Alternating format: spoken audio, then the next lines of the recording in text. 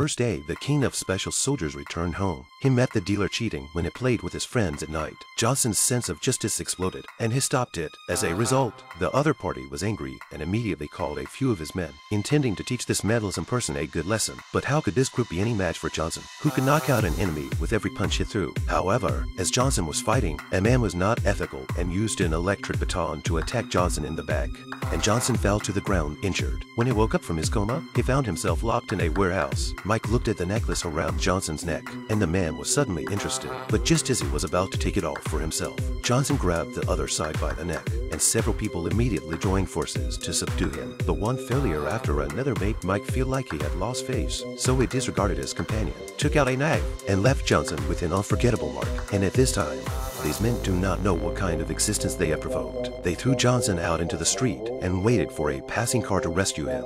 Fortunately, after 3 operations into rescues, Johnson was finally out of danger. After Johnson was released from the hospital, he wanted to seek justice through the authorities, but to his surprise, the sheriff and the casino owner are friends. Instead of bringing him justice, he was thrown out. While Johnson was distraught, another piece of bad news came. Small nephew, because of the temptation to touch contraband, resulting in hospital rescue dying, and the seller was none other than a casino employee. When Johnson learned the cause and consequence, he was completely angry, and he decided that he would not tolerate it anymore, and he would seek justice by his own strength. Without hesitation, Johnson went to the casino alone with a stick. As soon as he entered, he began to fight, and soon the enemies in the house heard the sound and came at once. But in the face of such a master as Johnson, no match.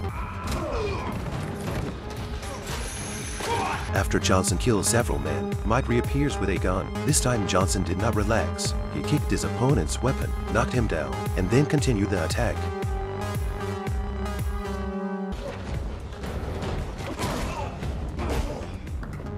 After killing Mike, Johnson reaches out with his right hand and snatches back the necklace that represents his status as a special soldier king. The man looked at the huge mirror on the second floor and hurled a stick at it.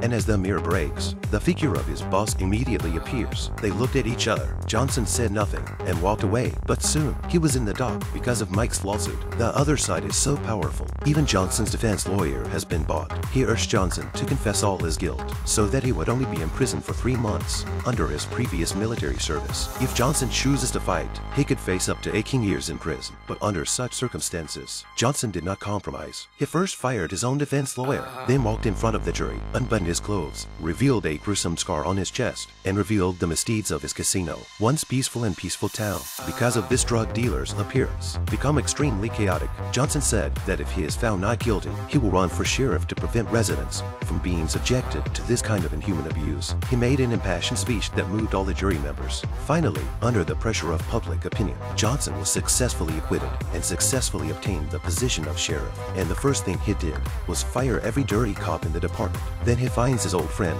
and asks him to help him clean up the town. The 2 men team up, and an operation against the evil forces begins in earnest, culminating in the arrest of Mike for selling contraband. But Mike did not back down. He resolutely refused to give the boss Mike and the location of the factory. Also put out a cruel word, must let Johnson see blood. But Johnson can only temporarily put him in the police station. As expected, the successive actions have completely angered the casino owners. So the next day, with a loud bang, Johnson's car parked outside the police station was blown up on the spot. Hearing the noise, Johnson was preparing to go out to check, and the next second, someone suddenly took a gun at Johnson. Johnson faced so many armed killers that he had to hide everywhere. He thought that his companions came to rescue him, so excited that he cheered loudly, but he did not expect the killer to hit him directly. Originally, in order not to let Johnson catch his own handle, the boss had already issued an order to kill all the mouth. Seeing this, Mike was completely disheartened and shouted out the location of the factory to Johnson. Johnson tries to open the door to let him out, but as soon as Mike gets up, he is shot and seriously wounded. At the critical moment, Johnson did not panic. He opened the floor with a gun and then climbed underground. It took a few people off guard, and the crisis was temporarily relieved. But at Johnson's house, another mob came and killed him. Fortunately, Johnson was prepared and sent his old friends to ambush him in advance. By the time Johnson arrived, the battle was drawing to a close. Based on the address Mike gave before he died, Johnson found the factory, and the boss Mike has been waiting for a long time. He took advantage of the other party in a day's time.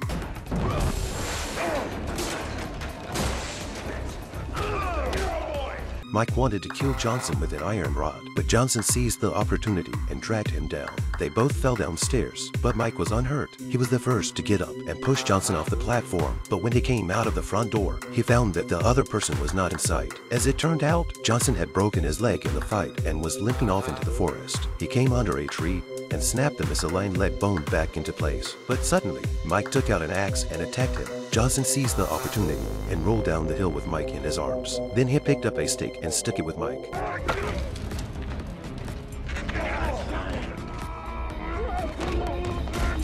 The fighting power of the two men is not at all equal, and soon Mike is pinned under the tree, but he was still not convinced and kept abusing him. Now next, Johnson picks up a stick and attacks Mike. In this way, Mike, who has dominated the town for many years, was completely arrested and his casino was all shut down.